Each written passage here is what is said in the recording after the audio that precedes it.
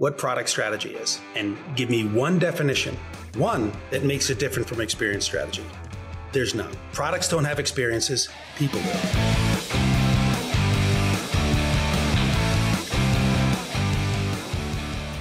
Hello and welcome to another episode of Brave UX. I'm Brendan Jarvis, Managing Founder of The Space in Between, the behaviour-based UX research partner for enterprise leaders who need an independent perspective to align hearts and minds, and also the home of New Zealand's first and only world-class human-centred research and innovation lab.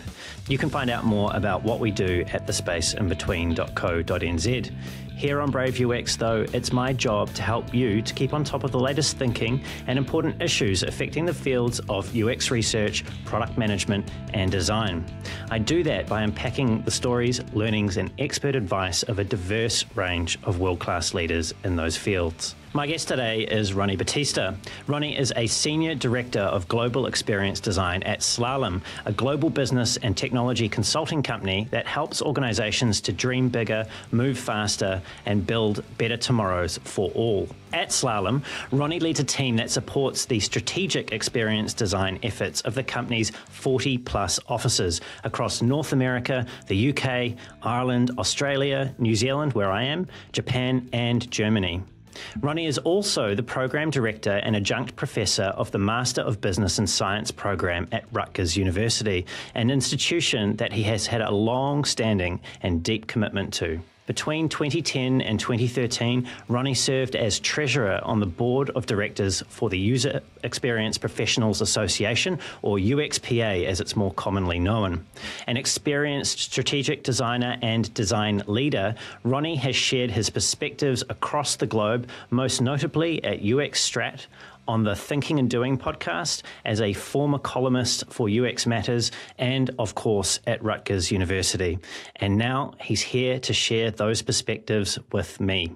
Ronnie, hello, and a very warm welcome to the show. Brendan, hello. Really, really good to see you. Very, very happy to be here. I'm very happy to have you here, Ronnie. And one of the things that I learned about you when I was preparing for today is that I hear that Coldplay is your favorite band. Ooh. Okay.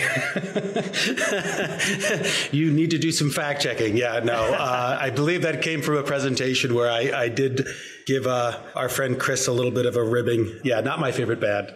No, definitely not. Definitely not. But you in music, you have a long-standing and very, I found it very interesting history that I could relate to. Let's rewind time a little, because I understand that you had a exchange program while you were at university. You went to the University of York in the UK, and you studied a Master of Public Administration and Public Policy. And while you were at this University of York, you also were a member of a local punk band. What was the punk band called? The name of the punk band is Lucy Fur. When I was at the University of York, I had the good fortune of meeting three like-minded individuals that just like to have a lot of fun. So we were back in the Nirvana days. So we decided to play punk-related music, which just turned out to be actually now a lifelong thing. I'm still very close friends with all of them. I'll be playing another gig in the UK in 2024 when my guitarist, who is now in Upper Mootry on the South Island, flies over back to the UK next year. But that was great. And interestingly, while you mentioned the degree in public administration and public policy, because there really wasn't a degree in this field when I was there, that's actually where I learned and really fell in love with the idea of experience, because my master's dissertation was on bottom-up and top-down theories of implementation. And I was studying the impact of the AIDS crisis in North Yorkshire, reading the NHS literature about what was happening. But I was actually going and interviewing activist organizations, AIDS patients, hospital provisioners. And it was that in situ ethnographic research where I was like, okay, here's where the real story is. Because I was reading a lot of stuff. And certainly when you're doing a dissertation, you've got to go through a lot of voluminous materials. This is pre-internet. But the real story came from just connecting the dots on who was doing what and how all of that came down. So that's really where I found my passion for research and the idea that we can really find solutions when we're actually talking to the people affected by them. I was wondering about if there was any relationship between your passion for punk, and punk is a very anti-establishment movement. It's obviously broader than just the music. There's a whole counterculture that encapsulates, and whether or not there was any relationship between that and what you had decided to pursue through your masters. Like how, if at all, are these two different aspects of you related? That's interesting. I think when you bring up punk being anti-establishment, I think that what attracted me, public administration, that's a longer story about why I did that, because I was meant to be a lawyer and found out that it was more paperwork than LA law, where I could stand in front of things. And I decided I wasn't a paperwork person.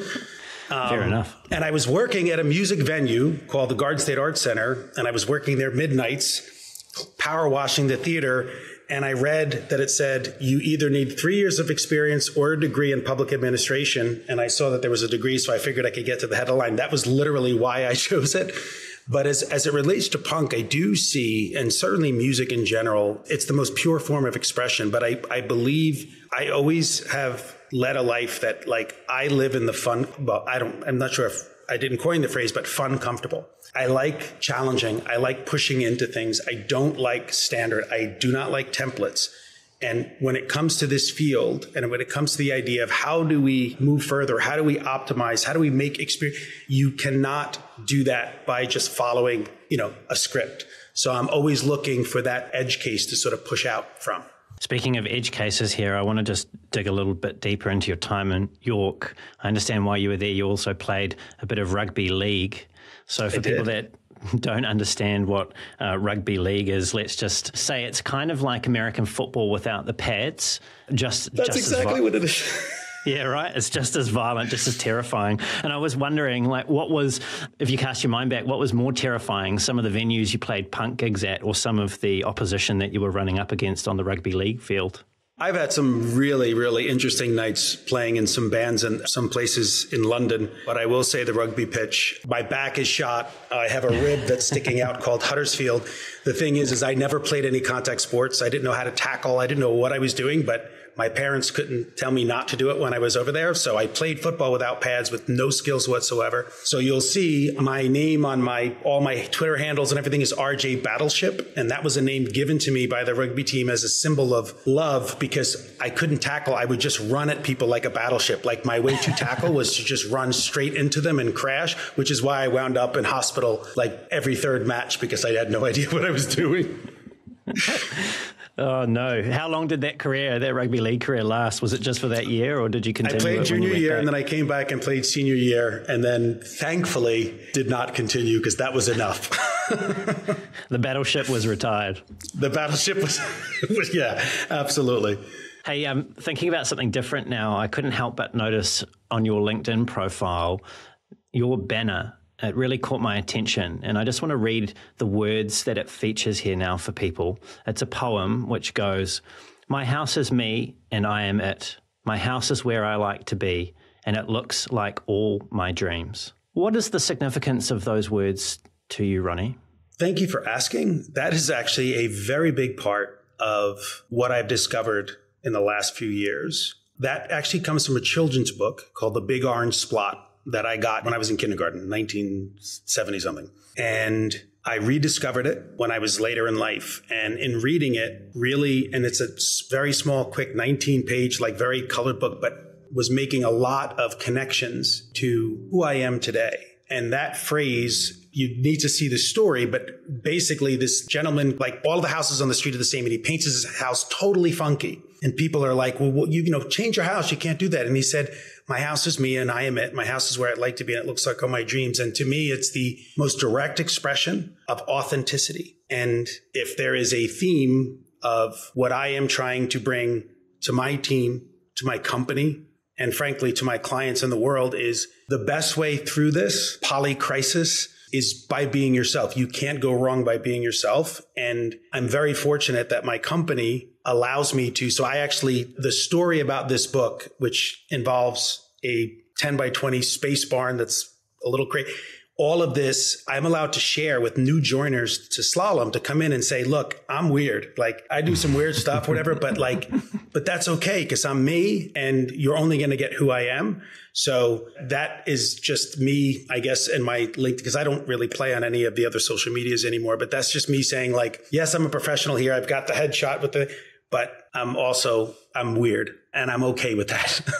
There's a couple of things that I feel like a couple of dots here that are joining for me. You mentioned earlier on that you were meant to be a lawyer, but you didn't like templates. You also mentioned that, and it was probably tongue-in-cheek, so I don't know how much to infer from this, but you mentioned that your parents couldn't stop you playing rugby league when you moved to the UK. And you've got this very strong musical bend and influence in your life, and punk is a very expressive and very high-energy form of that, and you mentioned that you're weird. Like, this is a very refreshing thing to hear and a very refreshing way of being in the world. So when you're talking to people that have joined recently Slalom, right? People that have come into your team, or people that you're expressing this of who you are, this authenticity to them, how does that normally go down? Like, are people used to this level of authenticity, or is this something that it takes them a little while to sort of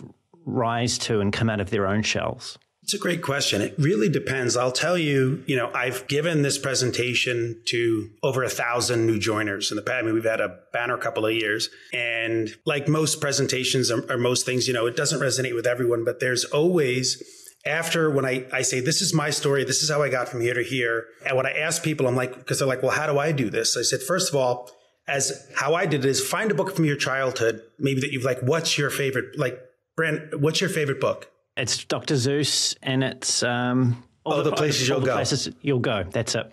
Yep. That's a very highly selective one. Okay. So I ask people to do that. Now, here's the thing. When's the last time you read the book? I would say 18 months ago to my then 3.5-year-old. So that's the first thing I was going to say is that's a story, one of, I'm sure, hundreds that you've been, but that's something that when I ask you right now, you're like, I remember that. I recall that. So there's still there's threads of that story that have somehow manifested itself in your life. And it might not be in big, overt ways, but if you really take the time to kind of read in that book and sort of see, and you're like, wow, okay, describes why I'm always this way. So the same case with me. So that's what I first say is find a book or find something that connect with the pure part of when it didn't matter what you were dressed like, what you made, when you that pureness, that story that you absorbed and meant something to you. And then once you have that, then I say, well, first of all, find something that you can do that brings you joy, takes you to that, mihai, chikset mihai, that flow state, but forgive yourself and go in and don't worry, give yourself the forgiveness of just try it. If you ever wanted to do this, what's something you would do if no one was watching? I'm like, try it and keep trying that and keep playing with it. And to answer the question more directly is, so one person after the first call, she said, she would take a photograph and she would, or see a photograph and she would write a poem based on the photograph. And she shared it with me. And she said, I used to love doing that and I haven't done it. I'm like, okay, so start doing that again. Start reconnecting with those things that really made you put you in that flow state, made you feel whole, made you feel like yourself. And as you do that, and this is a podcast and a half, if I could explain the fundamental transformation that's happened to me in the past 4 or 5 years, just in diving deeper into what this means. Now, I'm ascribing a lot more to a 19-page book, but I actually wrote the author who actually wrote me back and explained the concept behind the book. And he basically says, he's like, what I found is I just created a story. You're putting the meaning to the story. So if it meant something to you, it's you who's creating that story. And I found that such a beautiful and enlightening thing for me. So helping people, I feel like, especially in our field, the creatives are always a little bit weird, always a bit out there.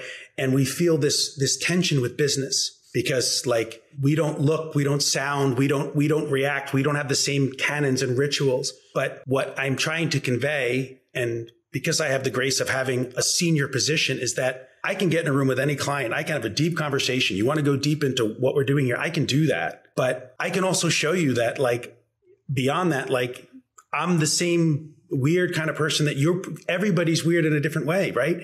But being okay and celebrating that, and authenticity begets authenticity. If you put out your invitation of this is who I am, and people feel like, well, he's fine, then they give a little of themselves. And then the process of design and creation and ideation comes from the purest place. You don't lose that.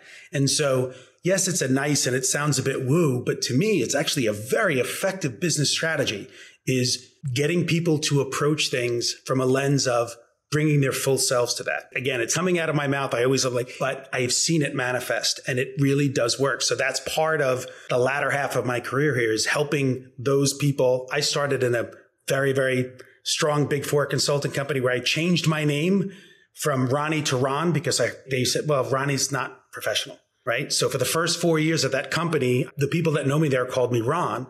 And at some point, I'm like, that doesn't fit me. So I became Ronnie again. So I want people to start their careers saying, start this way and you're going to be okay. And the more that you bring yourself and the more that you encourage that in others, again, the better your working environment and frankly, the better the work and the product you'll be creating. You said, I believe that it was around about 4 or 5 years ago that you really started to embrace this level of authenticity. I get the sense, also given what you said there about your first job, how you actually changed your name to Ron, I get the sense that it seems like you were hiding for a large part of your career. Absolutely. When I left that job to go to the next job, I asked my next boss, I said, can I dye my hair blonde? And she said, sure. So I dyed my hair blonde. I went to all my pictures in New Zealand. I had blonde hair. But when I came back at this new company, I talked to my boss about 3-4 months in. And I said, so, how am I doing? And at that point, at this other company, I was dressing in suits and I was very, business, all that. And here I started wearing like funky shirts. I actually had the hook of Maui on, I was like, hey, like, this is who I am. This is great. And my boss, who was a great guy, he said, listen, he goes, look, I don't care about all your funky ambulance, whatever. He goes, but just understand here, people aren't going to take you as seriously. He's like, I'm not saying anything wrong, but you're going to walk in a room and people aren't going to understand that. So this company, they weren't suit and ties, but no ties. They were just like very business casual. So I went home that weekend and I said to my wife, I'm like, I'm going the opposite direction. So dyed my hair back dark, came to the work the next day, dressed to the nines with a tie every day.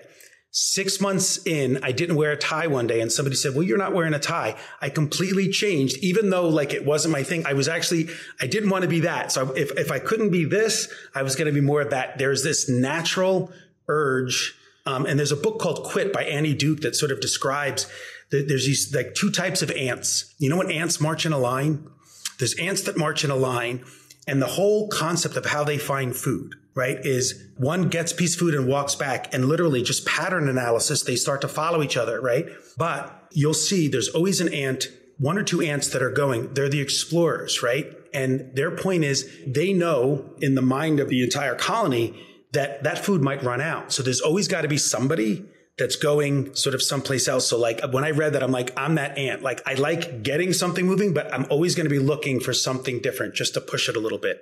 And I can't say it's always served me well, but I can sleep every night saying that was me. And I did it with kindness and caring. Speaking of kindness and caring, I want to talk to you about something that you did when you were, I believe, in your undergrad at Rutgers. And it's something that you founded and it's called Ghost. What was Ghost and why did you start it? So Ghost stood for Get Home Safe. I had a very good friend of mine that was studying at a university, not mine, but she was a state over. And anyway, she was assaulted. It was a date-based assault, but knowing her and loving her, and I felt like I didn't like that. So what I did was I created this program where there was males and females. So we wanted to make sure it was so we always had, so when people would study at this place called the Roost, which was a library, it was late at night. And the Rutgers University campus, which I was literally there today as well, as like, it's a lot nicer, but there's certainly some less optimal areas there. There were some assaults on campus recently. So I said, let's start a program. And basically, as people would study, if they wanted us to walk them home, they'd come, they'd put their name on, and then a male and a female escort would walk them to their dorm and then walk back. And I did that when I was there. Then I went to England. It was stayed alive for about 3 years, but we got it codified into we had the police department. We were all trained and everything. So it was a small effort, but it was really, and I can't say it was certainly used, but I didn't survive much after I left. But during the time, it was great. It was fun. And Rutgers is a place that has, from the outside looking in, quite a special place in your heart. It's not only your alma mater, it's somewhere where you, I believe, met your wife. It's an institution that both your son and daughter have gone to or may still currently be at. And you're also, as I mentioned in your introduction, someone who has taught in several capacities there, as well as being the co-creator and the director of what was called the Mini Masters in UXD, and is now part of that Masters of Business and Science that I mentioned. What is it about this place? It seems to have a special gravity to it as it relates to you. It's funny you say that because, my daughter just graduated. She's going to be a second lieutenant in the Army. She just graduated RTC. My son is doing his final year in film school.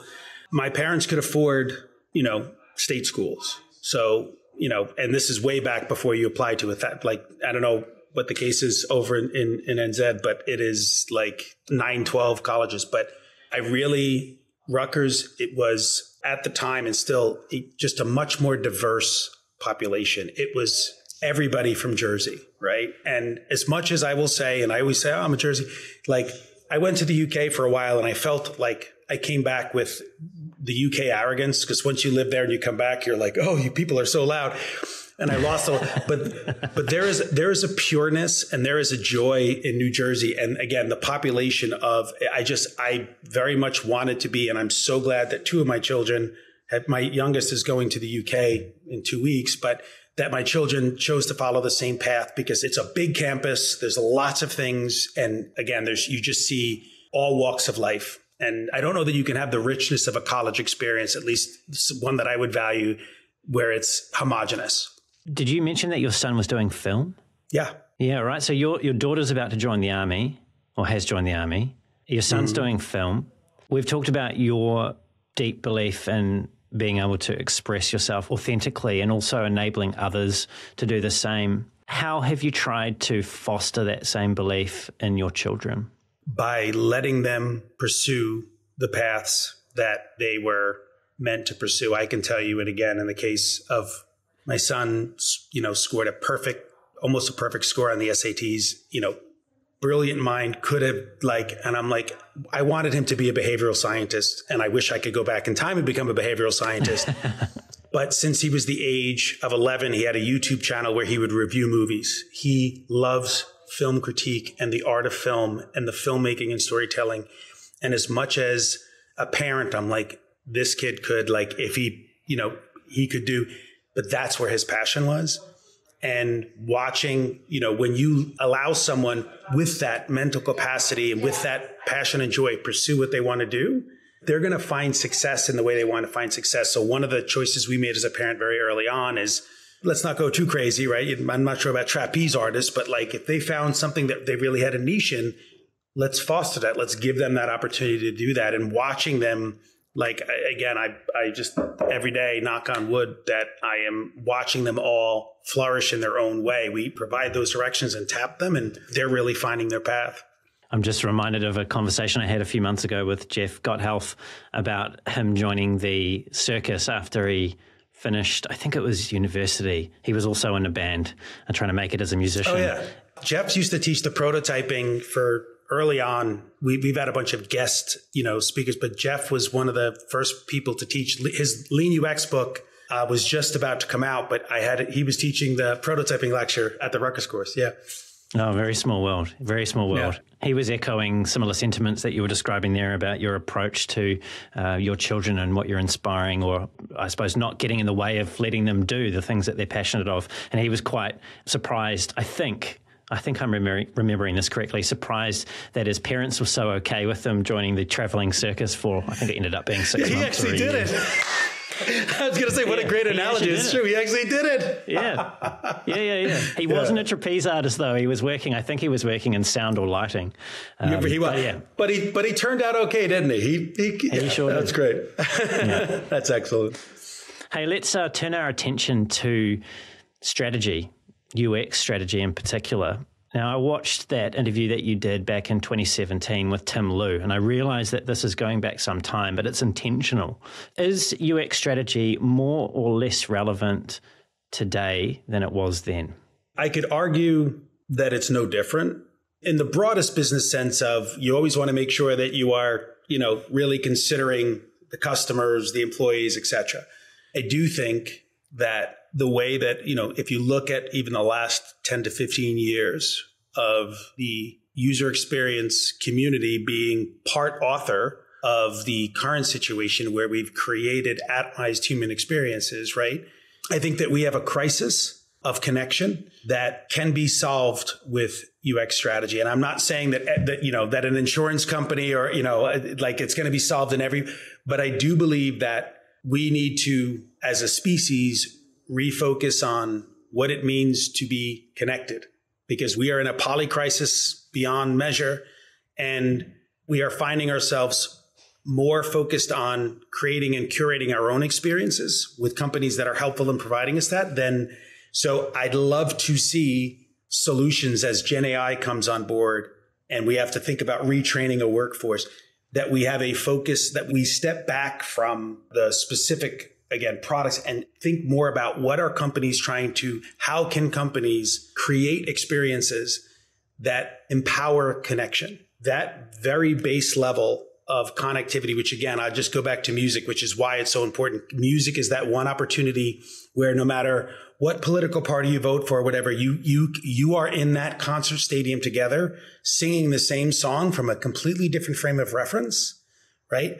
But that experience, that ability, that's why people like going to those things, because they can hear their band. You don't have to go, but they do that to be around and to get that feeling, and not that every day going to a shopping center that it needs to feel like a concert experience. But I do think that UX strategy should always be considering two things. One is, how do we get people connected, and how do we make sure that we don't leave behind 1.3 billion people are not able to access this digital world the same way we are, and in the physical world for that matter. So strategy for me is like, I not to be too silly, but like, it's human strategy. There's a business problem to be solved, but that human piece, I think, is something that will be ever increasing. So maybe when I say UX strategy for humanity, it needs to grow. I think UX strategy in business, I think it's just actually recently only found its footing as an almost equal player at the business table. And let's talk about that business table. You've said something else in that interview that I thought was interesting, and it kind of directly follows on from what you're saying here. Well, at least in my mind it does. You tell me if it does or doesn't. You said, my view of experience design and strategy is first and foremost, we need to be at the table, at the big table in the beginning, to make sure that what those business goals and values and KPIs are aligned to customers, employees, and the audiences that we are serving. And when I was listening to that, and this is my own coloring of this topic right here, so I'm projecting, it almost sounds like you're talking about what product management has become today. Well, it's funny you mention that, because I've been in this field for a very long time. And I can tell you, not only outside of my company, but in my company, I am completely challenging anyone to describe to me what product strategy is and give me one definition, that makes it different from experience strategy. There's none. Products don't have experiences. People do. What's interesting though, but here's the interesting piece, Brandon, which I think you're that word product, if that's going to get me to the table, you want to call me a product strategist? And that'll get me at the table because, by any means necessary, we are a jargon-filled organization. And right now, digital was the big thing, a couple of years ago, big data, like these words come in. Product for the last 10 to 15 is now something. Like I said, call it what you want, but I'm still yet trying to understand what a product strategist or product management does that is in any material way different than experience strategy and management. Perhaps one of the things, not necessarily that they do any different from the application of strategy, but that they have perhaps done a better job of owning, or at least projecting that they have proficiency and competency here over and above designers, is a grasp on the fundamental financials, the language of business, the numbers, the way in which those numbers flow through the organizations. I know you've said before that and I'll paraphrase here, that you believe that it's on designers to become more fluent in the financials of business. Is that something that you still believe is important for designers to have the kind of influence or the impact that they could have? 100%. And Brendan, I'm going to tell you something. This interview, this is the first time I think you actually qualified a difference. And that is, it's the connotation that this product role assumes that there is a level of financial and business discipline there. Whereas when you call something experience, oh, it's their food. That I think, again, and words matter. Words have a lot of power. And I think that is one of the things. And I guess I've kind of felt that, but I've never really heard it said so distinctly and tersely, is like, maybe it's because they sound like they basically like they know business more than experienced designers do, which is, I won't say that, one project, like it really depends on the person, but generally speaking, the genre, you could see one saying, well, they know business and they know experience. That's interesting. Wow. That's mind sparks. I like that. I had a conversation last year, I think, with Christian Crumlish, who wrote Product Christian. Management. Yeah, you know Christian? He's great. Yeah. Oh, yeah, he's wonderful. awesome. Yeah, he's wonderful. Amazing. He's of the mind that we shouldn't be precious. And when I say we, I'm sort of referring to designers more broadly here, experience or otherwise, that we shouldn't be precious or at least concerned with what labels we assume. So by that I mean, there's a long-winded way of saying that he considers himself a product manager or a director in his case that has a background in experience design, but he's happy to wear that mantle, take on that mantle of product management because it gives him more influence. 100%. Yeah. So just to certainly qualify this, I'm not in any way denigrating and saying they're any, but what I'm saying is, and a lot of my very, very, very good friends call themselves products. My point was that whatever the words that you use that you feel comfortable doing, if ultimately the work is the same, but either the title works for you in some way or is a door opener to business. Again, if getting to the table means I need to I'll be the best product strategist you ever met, but it's that language and that perception piece. Is that something that we have a shot at changing, or is this really something where you have to realize that the deck's stacked? When the UPA changed to the UXPA, I was on the board. I will tell you, and everybody on the board, all of them, really appreciated, respected, loved. But when I tell you, this was one of the biggest fights that I've probably had in my career to kind of get us. I was on the side of we need to change that just from usability, because that was only one piece, to UX. What I've come to, there's only one conclusion, is that it's product now, right? In 3 years, somebody's going to come up with another term or whatever.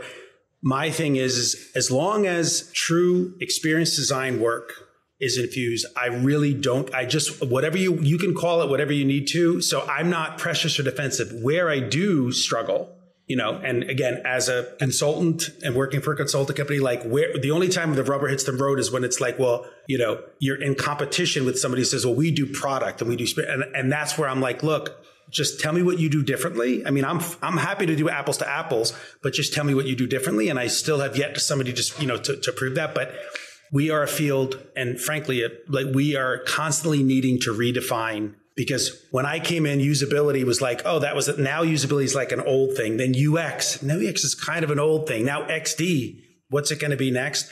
We just know that as new generations come in, they want to put their mark on it. Just like, they need to put their mark on things, and new things do develop. And I have hung up my jargonista, like I fought too many battles. And now I'm like, oh, I see. This is actually something that is just like a river moving. You're just in this part of the river. So these aren't wars and when we have them sometimes internally about different things, I'm more like, just can we name it and let's do something else. Yeah, let's move on. Making me recall a conversation with Lou Rosenfeld and his idea of moment prisons. This idea that as someone who has seen the field evolved like you have over the last, say, 20 or 30-ish years, right? He's seen us get stuck in certain definitions like usability, like you were talking about, or UX and now XD. And he's challenged us to think about whether or not that's actually serving us in our main objective, which is what I hear from you. The main objective is actually to inject more humanity in the experiences that we're creating, the things we're dedicating our careers to. So it very much sounds to me like it matters far less what we call ourselves, and it matters far more what it is that we're actually achieving. 100%. And Lou is one of my, of the handful of, there's plenty of people in this field that are my heroes. Lou is absolutely one. Lou basically in an Indian restaurant in Midtown, when I was describing how I was feeling, he introduced me to the term imposter syndrome. He's like, oh, you got imposter syndrome. I'm like, what is that? Like, I didn't know what the word, he was the one that was like, oh, that's what you have. I was like, oh, wow, there's a word for it. Yeah. Lou's awesome. Well, we've been talking a little bit here about self-perception and the perception that others in the organizations may have of us. And I want to come back to something else you said in that interview a while ago, because I'm interested to see if your thinking on this has changed. And what you said was, I think the reason that experience design is particularly well placed for the changing business environment is because our focus is on the customer. I like to look at us as that very neutral but advocate level for the customer that crosses different parts of the organization.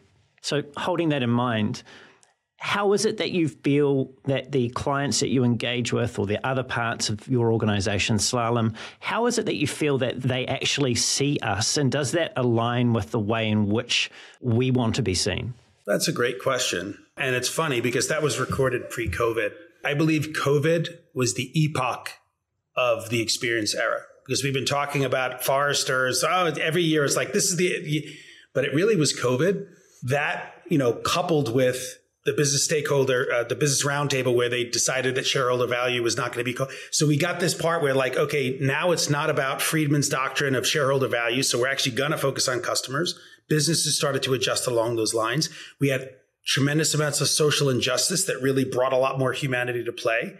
And we had this COVID environment where we as designers were now having to figure out, how does these local places get an online way to order food?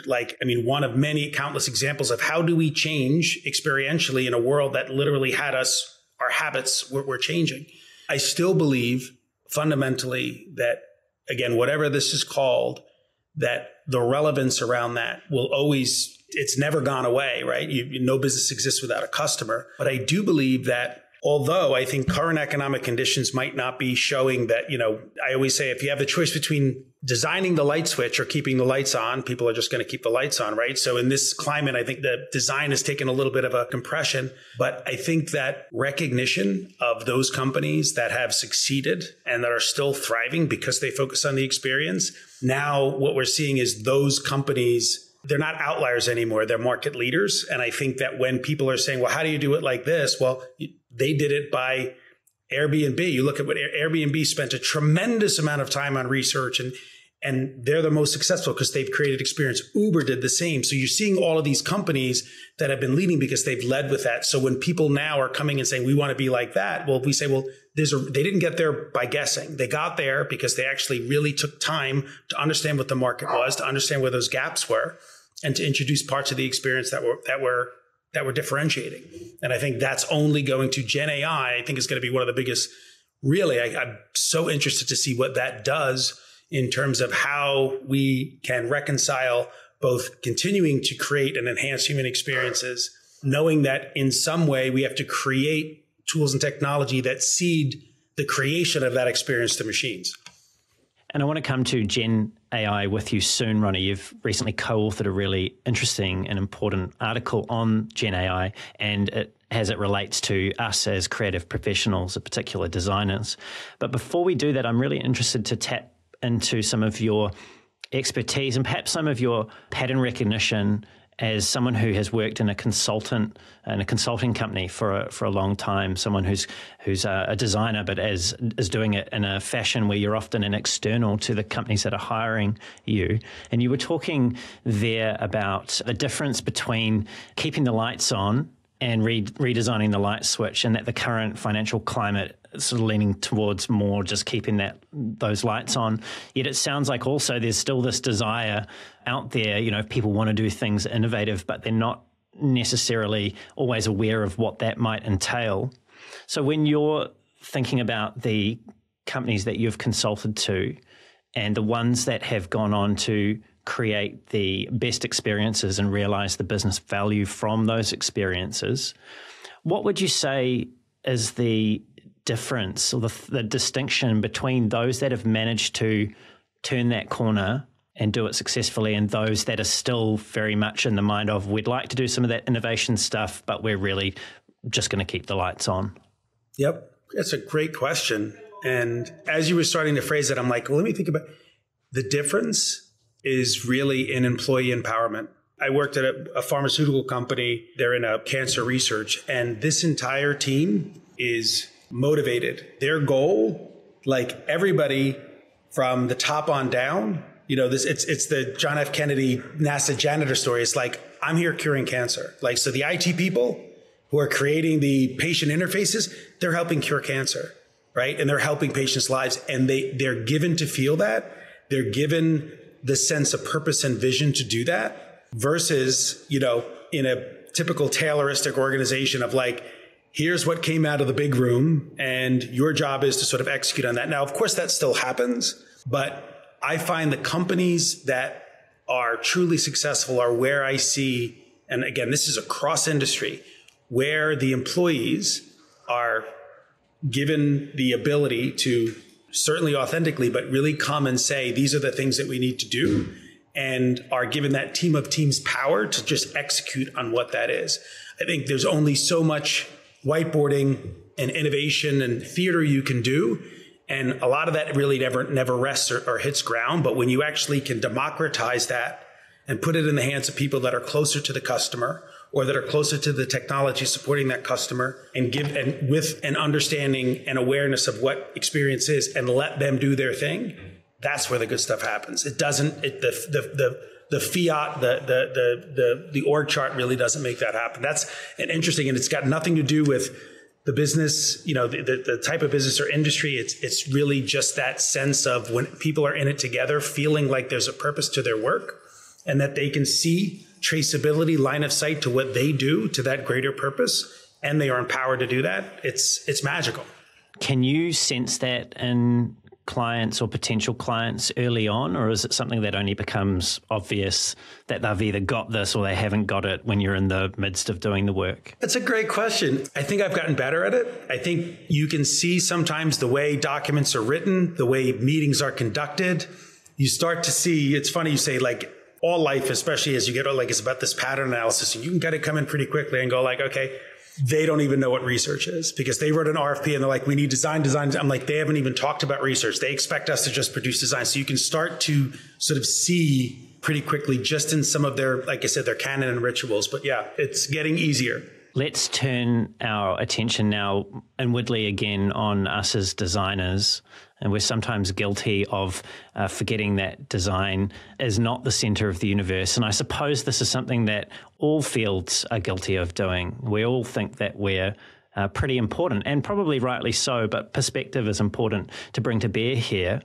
You've previously spoken about your efforts at Slalom to foster mutual understanding across functions. And what I'm not sure here is whether or not you were speaking about across functions in Slalom or across functions in client engagements, or perhaps both. But here's what you said, and feel free to paint any more context that you feel is necessary. You said, one of the ways I'm trying to affect some change is by helping to make connections at the team level within the organization, so there is some degree of understanding in the design team of their language, of their challenges, understanding most notably how they're incentivized, and making sure that folks have those understandings across teams. That sounds like a really critical thing to do. It also sounds like a lot of work. Has building those connections, has it been worth the investment? Absolutely. I think what I was referring to there in some respects is, and I think you alluded to it earlier, is that we have a bit of an ivory tower problem sometimes. And I think in some ways well-earned is like, look, we're here to do good things for good people. But on the flip side, to say that and then to look across and somebody that's running the IT department, do you assume that person doesn't care about people? Do you assume that person doesn't, so the issue is that person, whether you like it or not, and whether that person likes it or not, has been told that we have this system, that your bonus and your livelihood is on, and that needs to get out by this date. And yes, Ronnie, we probably should do this, but like, this is what I am being told I need to do. So we need to have the empathy to say, do we understand what's happening? And this is within a company, but also within the clients we work with. Like, understand that while we might be right, being right doesn't matter. What matters is, can we connect and make an understanding there about how things have to happen? And I never approach a larger project and assume that we're going to get everything that they need, which even would be a modest 10% of their budget, right? It'd be great if we did that. And a lot of times clients are really signing up for that, but sometimes they don't. But if I can make enough of a relationship with someone in an IT department to say, look, I get you can't do this. Can we just do a little of this? Or can we just do some of that and just open that aperture just a bit? And we do it on that first one, right? And that person then recognizes, oh my God, wow, we don't have to put that button in there. Or wow, that whole feature, we were just like, that's the way to start those conversations. But it's two-way. And I think a lot of times I'm very guilty over the earlier part of me, like, you need to listen to us. Like, we need to listen to them. And we need to meet them where they are and find the ways as best as possible to kindly and gently introduce what some of this stuff is in a way that shows them that we understand where they are. Because when we show them that, then they're going to be a little bit more aligned towards opening their hearts and minds to what we have to say versus, oh, here they come again and they're telling us that we have to do this or that. Yeah, it's not solved. It's something that I work on every day and we all work on every day. But I think that's something that I think many designers would benefit from, taking a bit more time to understand their coworkers and the business that's run so they understand how to speak to them in a way that works for them. You mentioned a little earlier on that you used to get up on that soapbox and say that, things needed to be done the way that we see them needing to be done. What was the watershed moment for you? Like, when did the penny drop that way of being a designer or being a design leader wasn't necessarily the most effective way of being? There's probably a half dozen big times, but I think it slowly was matured out of me. I think that obviously I present very expressive, at times can, be a bit overwhelming, especially to some of the audiences that need IT, the analytics of the world. And what I've recognized is I promise you everything I told you, I am wildly convinced that I'm right. And I do a presentation, this is going back 10 years, where I drop the mic, I'm like, see, and we didn't get it. And I'm realizing okay, it didn't matter. So I've learned, and again, I think this just comes from time and maturity, that curbing one's enthusiasm and finding ways to speak in more pragmatic and practical terms sometimes gets you. I'm all about whatever it is, what's the outcome? If I can, again, hundreds of proposals and pitches and client conversations, you start to realize okay, that language, this word, the way you say that, when you decide to interject, it just, as opposed to flaming out in a big thing, is sort of just slowly faded over time. This is a bit of a random thought, but listening to you talk about that's like a reflexive form of learning, right? You can work in a field for many years and not really improve or learn anything new if you're not actually consciously reflecting on what's working and what's not. And I was wondering, from the perspective of a musician and someone who plays to live audiences, just whether or not there's a parallel there between the music that you write and how you perform that music and the feedback that you're receiving from an audience. Do you know what the word for Goosebumps is? The technical term for Goosebumps, which sounds a bit naughty, is a piloerection. So piloerection is when you get goosebumps. If you were to define what I want to do and what I've loved to do, I like creating goosebumps. I like anything, if it's on stage, if it's a punch, if it's a bass drop, if it's a light going on. Again, the Space Barn, this room that I have is all about because to me, Goosebumps is such a concentrated form of experience. And when you're on stage, when you have it yourself, but when you're actually able to express something and you're singing words to a song that people in the audience know and they're singing back, and there's this communal piece, that experience, again, you're not going to get that on every product or service you do, but just that idea of, can you create a transcendent moment, even if it's for that sort of, half second? And that's something that I've been running after my whole life. I've recognized just recently that I look for songs and I time songs around any song that has a bass drop where it's and then I'll actually time that to music and different lighting fixtures, just because I want that one moment to go. And I don't think anybody cares about it as much as I do, but I get it. I get that oh my God, but the goosebump piece is something that's is the purest form of what I try to bring every day to work, which, like I said, not every project is going to bring goosebumps, but when you can get it to that level, that means you won. That means you got them. That means you created something that is enough of a value to get that physical skin reaction because it was that transcendent for them. That is an excellent ambition to have for one's work to be able to replicate those goosebumps through the experiences that we're creating.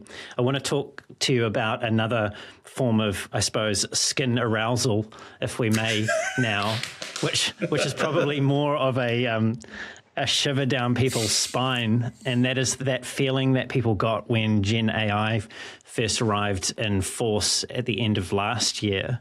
And you've recently co-authored a post called From Luddite to Shoshin, holding on to our creative spirits in the face of AI.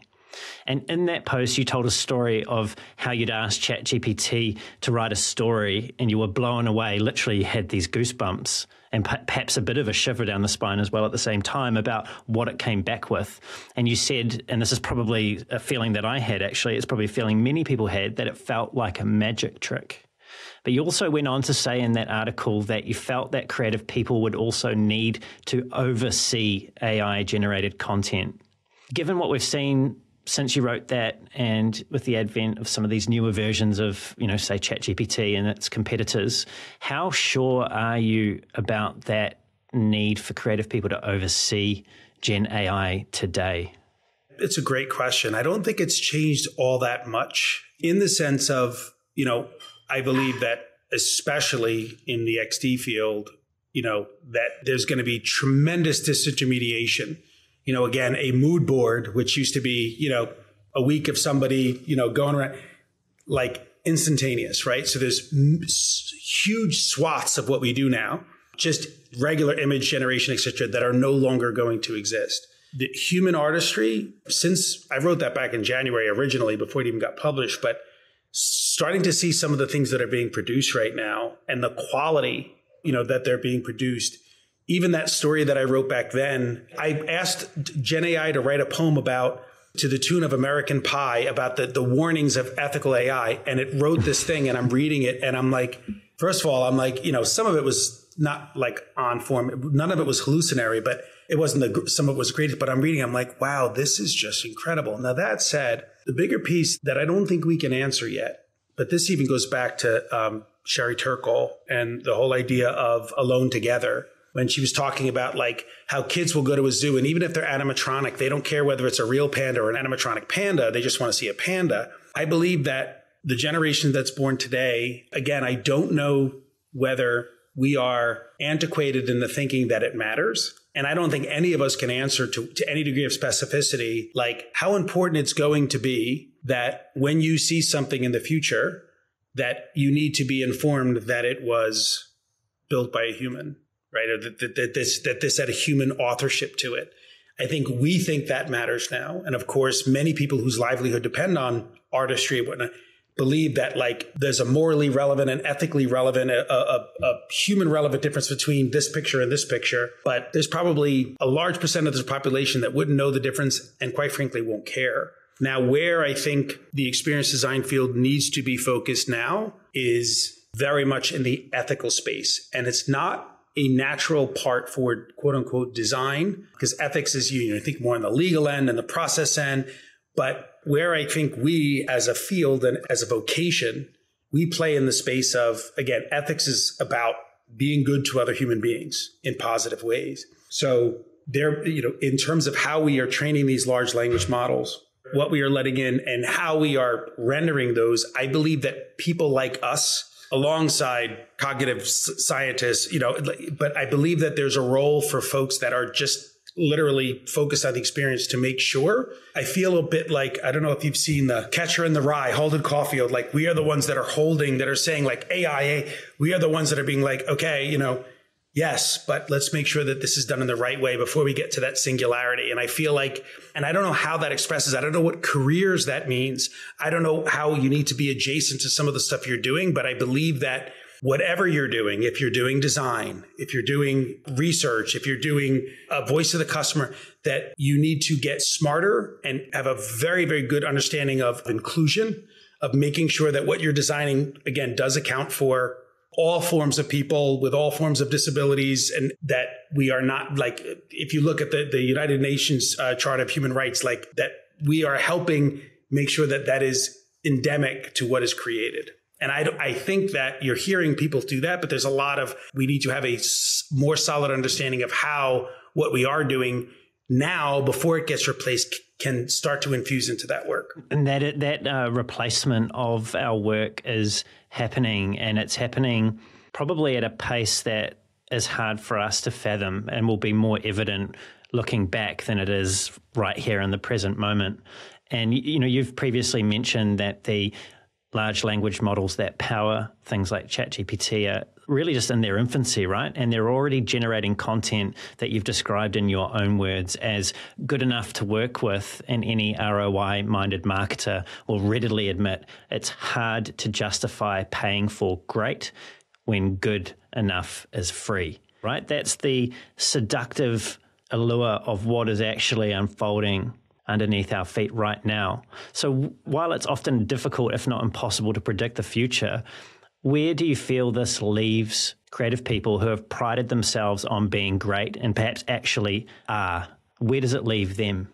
If I can wax super philosophical here, I think it really comes down to a reframing of where they execute their craft. Because the larger companies, right, all of these huge ChatGPT systems, these are owned by large companies. And of course they have ways and you could rent them. But I don't know that from the corporate world, that internal design teams, I feel a lot of that has already been disintermediated, but will continue to be. But I believe that one career path forward is to say, how can I take what I do and not look so much at the big company, the big corporate companies, and how can I start to more execute this at a more of a local level? I believe, and I'm hoping that we're going to see, which again is good for all, a switch more towards localization of talent. And I know remote work aside, but people are actually executing on their craft in more local environments, in smaller places where they can make and see and have more agency for greater impact. That is a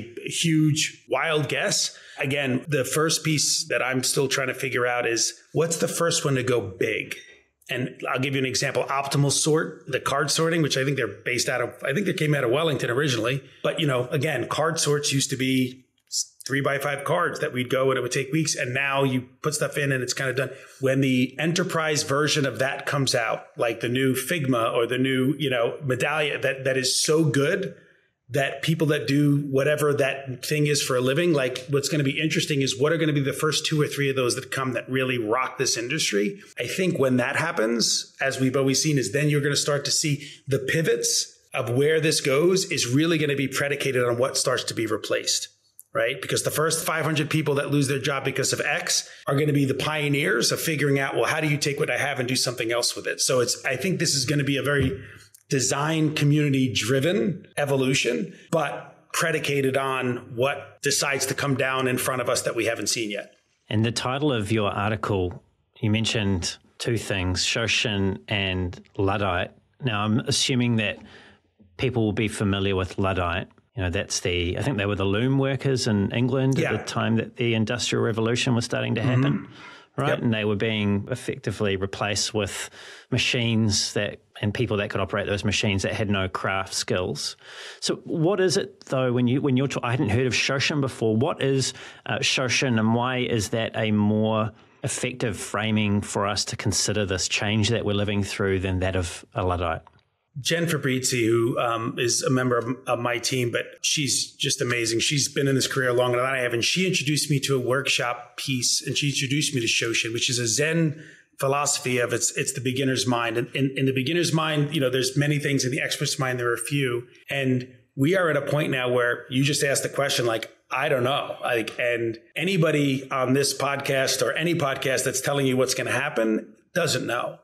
And what happens is, again, the whole Luddite thing, it was specifically about one type of instrument. And the reason that they didn't like that instrument is it's taking their jobs away, right? So one can, as I've heard collectively, it's this can't, you can't, they won't take us away. You can say that all you like. It's coming.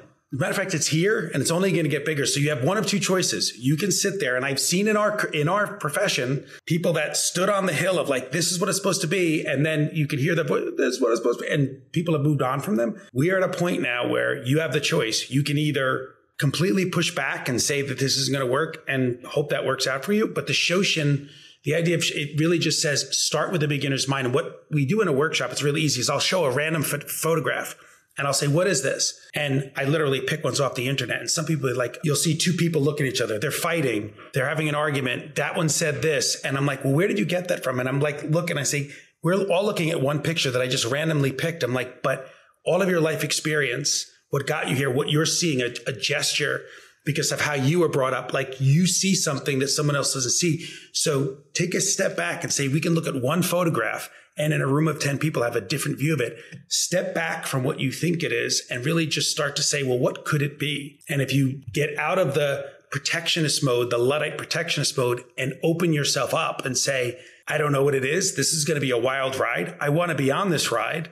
And again, so when I just find out that the thing that I've been doing has been gone, okay, great. Well, what does that mean? That's an opportunity. Like, let's go get that, and it's a lot easier to say that than it is to live that. And I have, sometimes had to literally said, you're not being Shoshin right now. Like you're getting really, but it's a constant reminder that there's those polarities of being stuck, thinking fresh. And this is going to be a world, the transcendence that we're going through. This is truly an industrial revolution with Gen AI.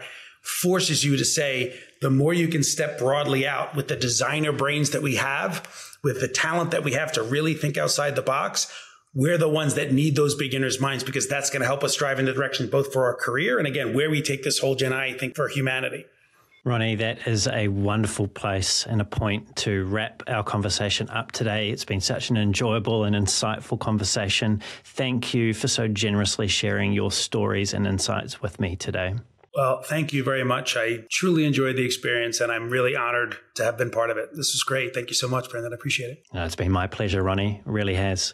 And tell me, what's the best way if people want to follow your contributions to the field, want to connect with you? What's the best way for them to do that?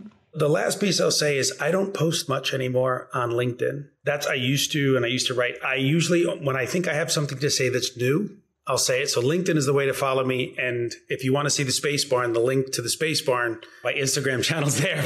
That's got nothing to do with, that's got design partly, but LinkedIn is usually the best way that, if I am going to say anything that I think is important, it'll be on LinkedIn.